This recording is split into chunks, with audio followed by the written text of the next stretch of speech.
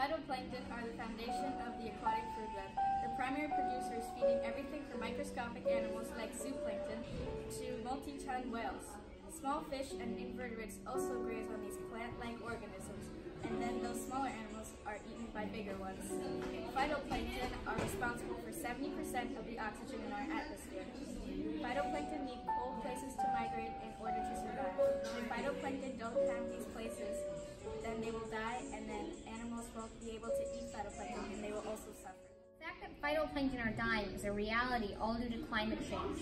Climate change is a change in global or regional climate patterns, in particular a change apparent from the mid to late 20th century onwards and attributed largely to the increased levels of atmospheric carbon dioxide produced by the use of fossil fuels. Because of this, the oceans are warming, so the phytoplankton end up having nowhere to go. In the past 70 years, this has been happening as the phytoplankton population has dropped 40% since 1950. The number is continuing to drop as climate change is not slowing down. And there's nothing we can do!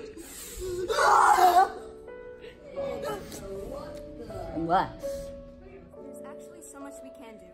Our world is filled with new technologies, and a lot of them are better to our ecosystem and reduce the amount of carbon dioxide that is released into our atmosphere. For example, electric cars don't burn any fossil fuels when used. There's also the problem of plastic bottles, so it's time to switch to reusable bottles, which are much better for our environment. But if you do choose to continue to use plastic bottles, remember to recycle. The making of plastic bottles is a huge industry that releases a lot of carbon dioxide into our atmosphere. It is time for that to change. We now understand that phytoplankton are extremely vital, so it's time to do something about it. But the only way to do it